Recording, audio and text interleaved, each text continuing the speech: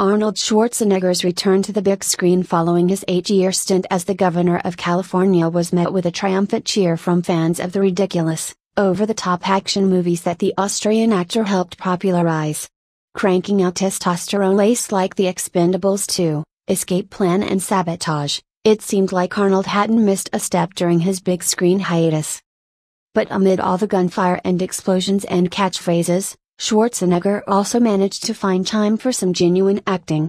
Set against the backdrop of a small Midwestern town in the aftermath of a deadly pandemic that produces zombie-like symptoms, Maggie opens with quiet family man Wade, Schwarzenegger, driving into the city to pick up his daughter, Abigail Breslin, who has just been diagnosed with the virus. Unlike The Walking Dead, whose characters would resolve this problem with a well-placed shot from a crossbow or pistol, the world of Maggie is much more humane. There are numerous protocols in place for keeping the virus contained, including setting aside a quarantine zone where the infected are sent to live among each other until their condition deteriorates to the point where they must be euthanized.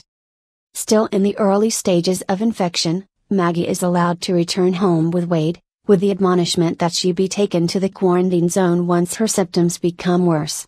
Maggie's stepmother, Joelle Richardson, sends her own children to stay with relatives as a precautionary measure, and the ramshackle farmhouse becomes a cradle of tension and sorrow as the family bides their time waiting for the inevitable. If you strip out the zombie-related elements, this could just as easily have been any number of films about a teenager with a terminal illness. The only real difference here is that Maggie's affliction leaves her prone to gray skin, wounds that won't heal and a desire to consume raw flesh. Downplaying the horror in favor of focusing on the familial drama is a superb choice, and lends the film a distinct voice in the cacophony of an already crowded genre. Maggie is easily the most emotional and melodramatic work of Schwarzenegger's career, a somber and melancholy affair that showcases a range we've never seen from the aging action superstar. His on-screen relationship with Breslin feels authentic and believable, and it's hard not to sympathize with a loving father who knows his child is slipping away.